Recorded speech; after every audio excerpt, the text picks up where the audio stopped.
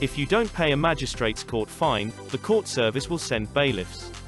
It is this type of debt that bailiffs exaggerate their enforcement powers, in particular, saying they can arrest debtors and take them into custody. But in 2009, after a bailiff positioned himself face to face with a debtor on the doorstep, the bailiff was headbutted and knocked unconscious. The bailiff's accomplice, waiting in a van nearby, called the police, and within minutes, nearly a dozen police arrived and arrested the debtor. The subsequent prosecution against the debtor failed because he lawfully acted in self-defense. The court heard the debtor had remained calm and relaxed at all times the bailiff was on the property, and after the police had made the arrest. Also, private bailiff companies cannot make arrests or detain prisoners. Bailiffs, or enforcement agents, collecting unpaid court fines on behalf of the court service, are only authorized to take control of goods to recover a debt. Bailiff companies are only insured to transport goods in the van. They cannot transport prisoners. Parliament introduced the Crime and Courts Act 2013, which restricted bailiffs' powers, and specifically removed the bailiff's right to use force against people. In this video, we show you what steps you can legally take to stop a magistrate's court fines bailiff, and what you can do if a bailiff is dishonestly misrepresenting his powers.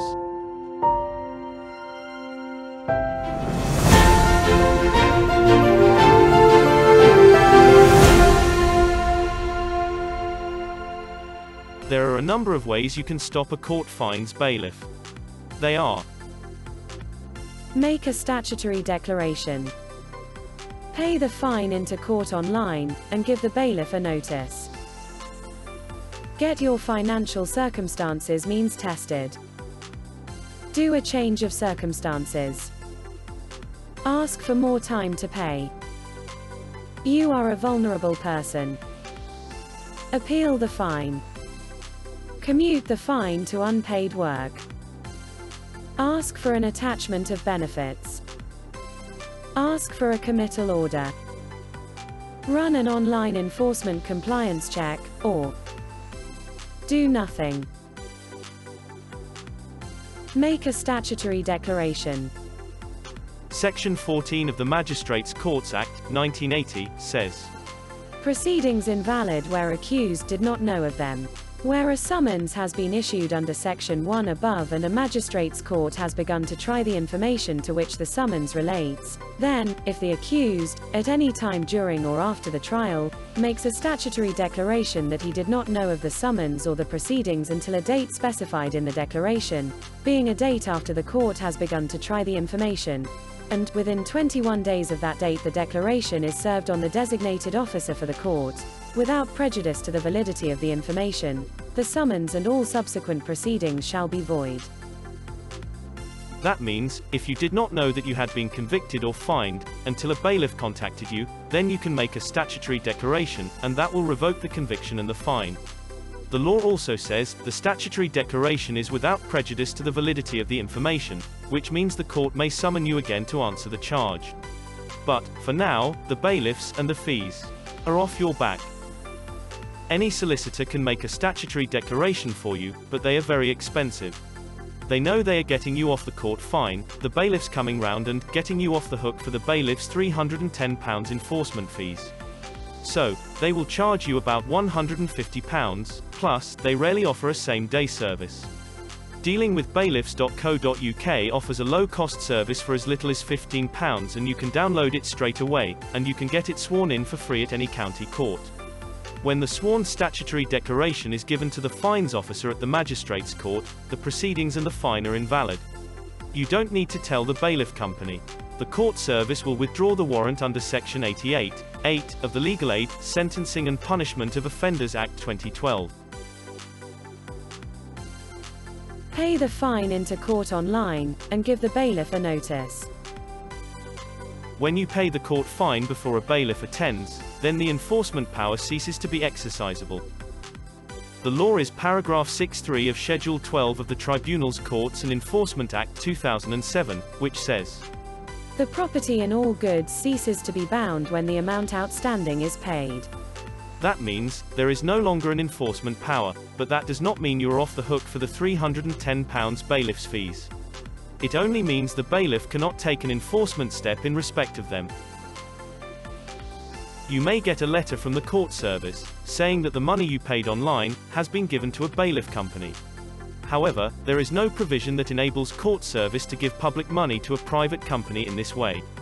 Nor does it revive the enforcement power.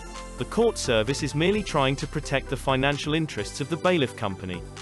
If the bailiff threatens you with an enforcement step, then you can apply for what is called a detailed assessment under Civil Procedure Rule 84.16.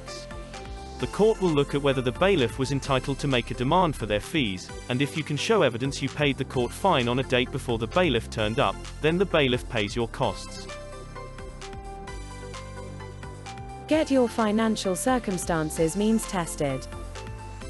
If a court fined you without determining your financial means, ask the court to withdraw the warrant, which ceases the enforcement power, and ask to be means tested. The court can set a smaller amount or decide not to fine you at all.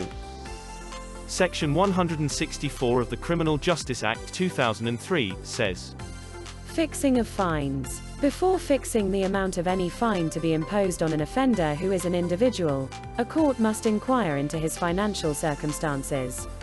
Download and complete a means test form MC100 from the court service website, and send it to the sentencing court and give the bailiff company a notice. The law then says the court will complete a means inquiry to see if you can afford to pay the fine. Section 165(2) of the Criminal Justice Act 2003 says, If, on subsequently inquiring into the offender's financial circumstances, the court is satisfied that had it had the results of that inquiry when sentencing the offender it would have fixed a smaller amount, or not have fined him. After you have applied to be means tested, give the bailiff a notice. It can be a text message to the bailiff's phone, telling him that you have applied to the court to be means tested. Then, make a screenshot of the sent text message to record the time you gave the bailiff the notice. If the bailiff replies to your text message, then make a screenshot of that as well, and add the screenshots to your file. Do a change of circumstances. If you have a change of circumstances since you were fined, then you can ask the court to withdraw the warrant of control while considering your change of circumstances. When the warrant has been withdrawn, then the enforcement power ceases to be exercisable and the bailiff cannot recover any fees and charges. Section 85 of the Magistrates' Courts Act 1980 says, Power to remit fine. Where a fine has been imposed on conviction of an offender by a magistrate's court, the court may at any time remit the whole or any part of the fine, but only if it thinks it just to do so, having regard to a change of circumstances which has occurred, where the court is considering whether to issue a warrant of commitment after the issue of such a warrant in respect of the fine has been postponed under subsection 2 of section 77 above, since the relevant time is defined in subsection 4 of that section, and in any other case, since the date of the conviction. Download and complete a form MC100 from the court service website. After you have sent the completed form MC100 to the sentencing court, send a text to the bailiff on his mobile telling him that you have applied to the court to do a change of circumstances. Make a screenshot of the sent text message to record the time the notice was given. If the bailiff replies to your text message, make a screenshot of that as well, and keep all screenshots for your file.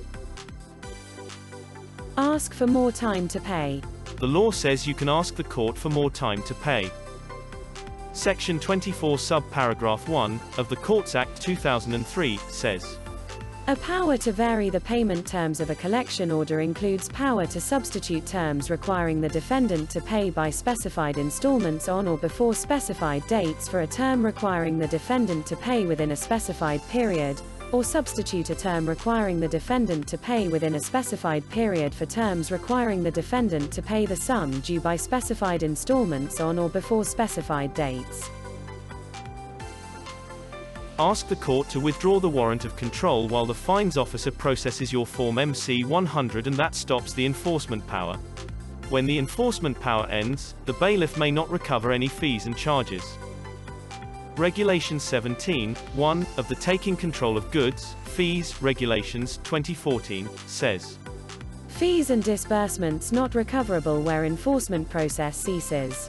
The enforcement agent may not recover fees or disbursements from the debtor in relation to any stage of enforcement undertaken at a time when the relevant enforcement power has ceased to be exercisable. You are a vulnerable person. Bailiffs must give vulnerable debtors adequate opportunity to get assistance and advice before removing goods, otherwise the enforcement stage fees are not recoverable. Guidelines, published by the Ministry of Justice, gives the classes of vulnerable people for the purpose of civil enforcement.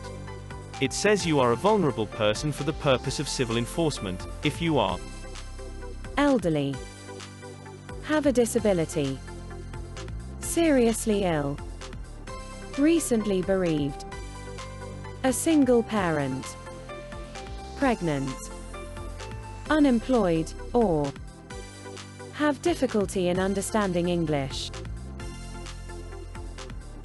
Get the enforcement put on hold so you have the opportunity to get assistance and advice in relation to the exercise of the enforcement power. You should give this notice by email, and by post to the bailiff company and to the sentencing magistrate's court. Make a screenshot of the sent email and get a certificate of posting from the post office. You can download a template from dealingwithbailiffs.co.uk. Appeal the fine. The law says you can appeal a court fine. Section 108 of the Magistrates' Courts Act 1980 says, Right of appeal to the Crown Court. A person convicted by a magistrate's court may appeal to the Crown Court, if he pleaded guilty, against his sentence, or, if he did not, against the conviction or sentence. Apply to the Magistrates' Court to withdraw the warrant of control, which stops the enforcement power until the Crown Court has determined your appeal. The enforcement power ceases to be exercisable, and the bailiff cannot charge you any fees. Commute the fine to unpaid work. If the enforcement of the fine is likely to be impractical or inappropriate, then you can ask the fines officer to make a work order and withdraw the warrant of control from the bailiffs. A work order is an order to do unpaid work to discharge an unpaid fine. Paragraph 2 of Schedule 6 of the Courts Act 2003 says, The relevant court may, on the application of a fines officer or of its own motion, make an order under this schedule, a work order, where it appears to the court that in view of the defendant's financial circumstances all the following methods of enforcing payment of the relevant sum are likely to be impracticable or inappropriate. A warrant of control under Section 76 of the 1980 Act. Download and complete a means test form MC100 from the court service website, and send it to the sentencing court, then give the bailiff a notice. The notice can be given by text message, and make a screenshot of the sent text message to record the time it was given. If the bailiff replies to your text message, then make a screenshot of that as well for your file. Ask for an attachment of benefits. If you are not working, or on a low income, then go online and apply for universal credit. You can then ask the court for an attachment of benefits to pay your fine. Paragraph 9 subparagraph 2, of Schedule 5 of the Courts Act 2003, says, The court may make an attachment of earnings order, or, an application for benefit deductions, if the defendant consents. Download and complete a form MC100 from the court service website, and send it to the fines officer at the sentencing magistrate's court. Never give a form MC100 to a bailiff company, they are unauthorized to means test defendants. The court should withdraw the warrant, and the bailiffs will not visit you, and you will not need to pay their £310 fees. Ask for a committal order. If you are homeless, and need to get to the top of the social housing list, then being released from custody will fast-track you there. Magistrates know that defendants default on their fines to get on the housing list, so you may need to be persistent, and in any case, magistrates know that you become a burden on the taxpayer, and court service trains their magistrates to act in the public interest. Run an online enforcement compliance check. Dealingwithbailiffs.co.uk has a free online enforcement compliance check. If there is an enforcement impropriety, then it will show you what steps you can take to stop the bailiffs. The help you get from dealing with bailiffs is not available from any official advice outlet. It is dedicated specifically to stopping bailiffs, and works on your side. We offer a telephone helpline to provide you with the remedies available to you, and we can even refer you to specialist solicitors to recover damages from the bailiff or his company. Do nothing. If you ignore a bailiff collecting a court fine, then he will threaten you with a locksmith, and will put red letters through your door. It was a fad for bailiffs collecting unpaid court fines to threaten debtors with breaking entry using a locksmith. The practice was even exercised by several bailiffs, but the claim for damage to property made the cost of this type of enforcement financially uneconomical. Enforcement regulations have never enabled bailiffs to break open private homes with a locksmith, unless executing an eviction order. So, bailiffs interpret the words reasonable force to mean getting a locksmith to break open a property. In any case, bailiffs cannot use force against people. Bailiffs work for the court service under an agreement called the Enforcement Services Contract. It states the bailiff must recover the court fine within 90 days after being instructed, and the bailiff may ask for a further 90 days if he can show there is a reasonable prospect of recovering the fine. If the bailiff cannot recover the fine, the case is returned to the sentencing court. The notice of enforcement specifies a date it was issued as shown here. The enforcement power continues for a period of 12 months following the date of issue. Regulation 9 of the Taking Control of Goods Regulations 2013 says, time limit for taking control of goods. The enforcement agent may not take control of goods of the debtor after the expiry of a period of 12 months beginning with the date of notice of enforcement. If the bailiff wants to continue enforcement after the 12 months has expired, then he must give a new notice of enforcement. Otherwise, the court service will place the unpaid fine with a department called the Historic Debts Team. The court service set up the Historic Debts Team in 2016 to locate people who have unpaid court fines and get them to pay. It is a last throw of the dice policy to try and recover old unpaid court fines. A court fine never becomes statute barred under the Limitation Act 1980, because it is not really a debt. It is a penalty. Bailiffs recovering historic court fines will try and trace missing debtors by putting phishing documents into a list of addresses they think the debtor is staying. This is to see if the document gets a reaction, and the debtor calls the bailiff's number on the document, and therefore shows that the debtor is staying at the targeted address. Some bailiffs might even send spam text messages, but only if they can get the debtor's mobile number from the DVLA, because the V5 logbook new keeper slip asks the new keeper of a vehicle to give a mobile number. If you have learned something new, then why not share this video? Dealingwithbailiffs.co.uk is a website offering lots of free advice for dealing with bailiff enforcement. We also offer a helpline where we show you with inside knowledge on how to stop bailiffs, and recover damages for enforcement impropriety. We also have solicitors that specialize in applying for redress for non-compliant bailiff action, and have brought many successful claims putting money and belongings back where they belong. Until then, if in doubt, keep 'em out.